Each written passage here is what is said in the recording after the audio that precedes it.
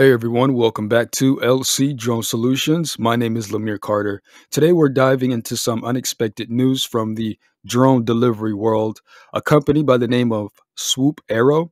It's a Australian Melbourne. They have just filed for voluntary administration, and I'll talk a little bit about what that is in a second. It's a major shakeup for the company because they're known for their innovative medical supply delivery to remote areas. So Swoop Aero has made headlines over the years for their ambitious missions. They've delivered vaccines, pathology samples, supplies related to medical to regions with limited access to healthcare. And since their 2017 launch, they've expanded globally, making impacts across several continents, I think six to be exact, with over a million successful deliveries. Unfortunately, recent financial challenges have placed the company in a difficult position. So, this article comes by way of Drone XL. The drone delivery pioneer Swoop Aero files for bankruptcy after 26 million investment run. This was published October 22nd by Hey Castellu. So, without further ado, let's jump into it.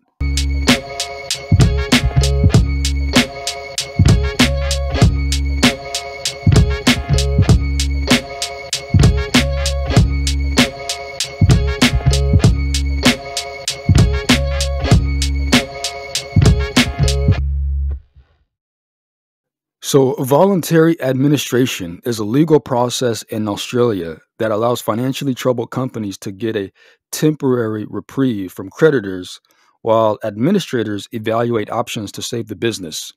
So, I guess you could equate it to Chapter 11 here in the States.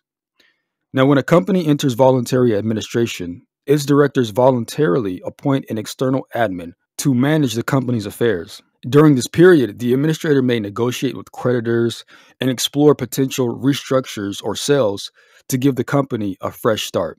This is where Swoop Aero is at currently.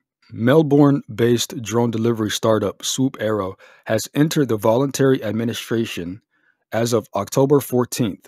According to the report from Startup Daily, the move comes as a shock to many in the industry who'd watched the company's meteoric rise over the past 7 years.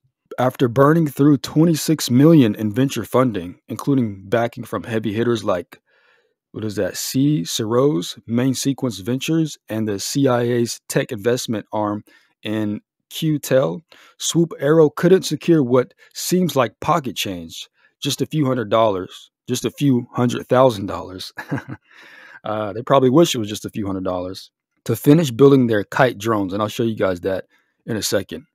Pretty ironic considering CEO Eric Peck was telling Forbes in early 2023 they were about to raise 60 million in the US and hit 100 million in revenue by 2025. That fundraising round never materialized, leaving the company in a precarious position. So, what went wrong? Peck blames investor pressure and claims they just didn't get how aviation safety works. And quote, when you're the director responsible for aviation safety, you hold extra liability, he told the AFR. The company got stuck in a classic startup catch-22. They need money to build drones to make money, but couldn't get money without making money first. Okay. Make things worse, trying to cut corners to save 2 months of cost ended up setting them back a whole year. The situation was further complicated by what Peck described as a turbulent 2023, where the company struggled to meet its regulatory, product, and operational demands while facing a significant funding shortfall. So from my understanding, challenges like this, what Swoop Aero is going through, is not uncommon in startups, especially in sectors involving high-risk technology like drone logistics. The fall is particularly dramatic given that Swoop Aero had apparently turned down a $100 million takeover offer in 2022. Now they can't even scrape together enough cash to keep the lights on. Still, they've got something to show for all that spent cash. More than 1.6 million successful deliveries across 6 continents.